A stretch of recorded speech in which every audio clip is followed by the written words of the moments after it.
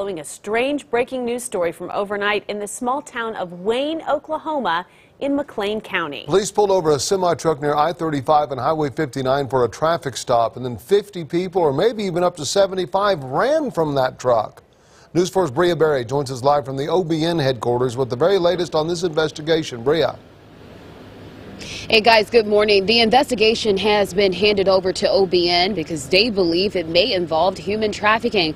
Authorities believe they are undocumented immigrants. A few of them could be armed. At least 50 people, possibly 75, ran from that semi-truck that was pulled over during a traffic stop. It's important to remember, of the 77 counties in Oklahoma, there are only 3 nonprofits certified to help human trafficking survivors. In 2020, 161 victims received assistance from one of those services. Now, the Oklahoma Commission on the Status of Women says the state has a problem because there are people who purchase humans for cheap labor and sex. Of course, we expect to learn more today from OBN and McLean County. Back to you guys.